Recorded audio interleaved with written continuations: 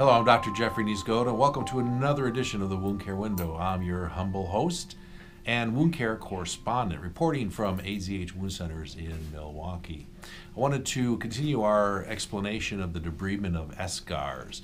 We've showed you several types of eschar debridement, the indications for those. I wanted to illustrate a follow-up and a sequential debridement that was started earlier. I'm going to show you some photos. This is how this patient presented a few weeks ago.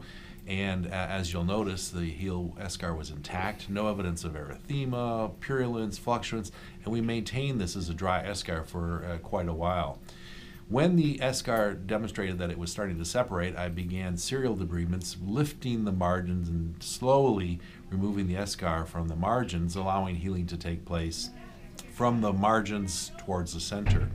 She returns today, again, doing very, very well after having arterial revascularization, which was really the key to the success here. She did have some hyperbaric therapy, which also helped.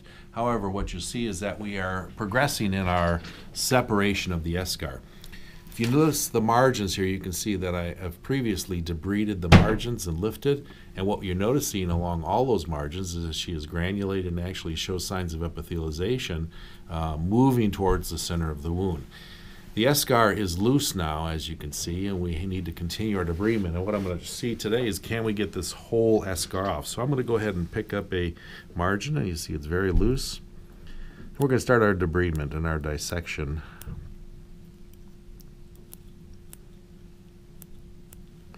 And we'll see if we can get this thing off for us here.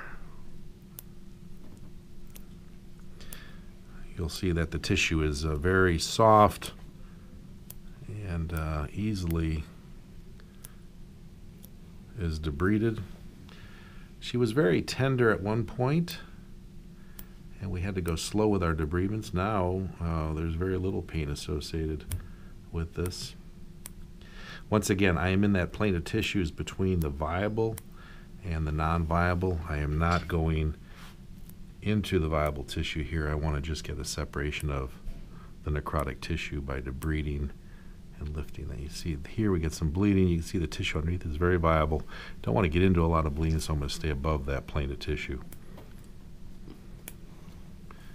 When you're debriding like this, it's really important to position the patient so the patient is comfortable, but it's also important to be in a position of comfort for the person doing the debridement. You want to be in control, so you need to be comfortable, be able to visualize the area of debridement well. You're taking the tissue you want to take and not more.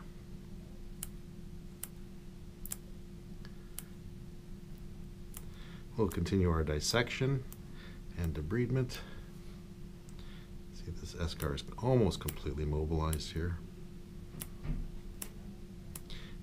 And again, the plane of tissue I'm in is that margin of tissue between the non-viable and the underlying viable tissue. And you'll see that this has now been completely mobilized. Once again, we have that leathery external appearance.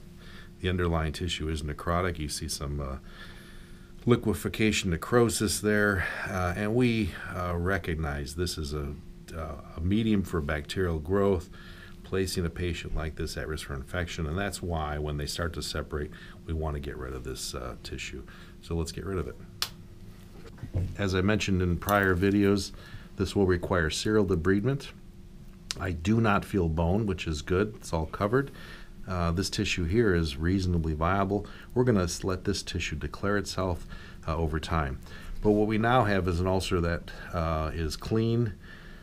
From an external appearance standpoint, the base obviously does need some additional work down the road, but what we're going to do is place a topical over this. The topical will be able to interface with the entire wound base to allow for granulation to occur with hopeful eventual complete closure with epithelialization. Obviously, we're going to watch very closely. The calcaneus is right underneath this tissue here. If that were to become exposed, that would obviously place our risk for osteomyelitis. I see no evidence that at this point recent x-rays were negative. However, we'll be very careful to watch that. So I hope you've enjoyed this follow-on in our instruction on debridement of eschars and this illustration of a complete removal of an eschar with serial debridements. Thank you for joining us on this edition of the Wound Care Window.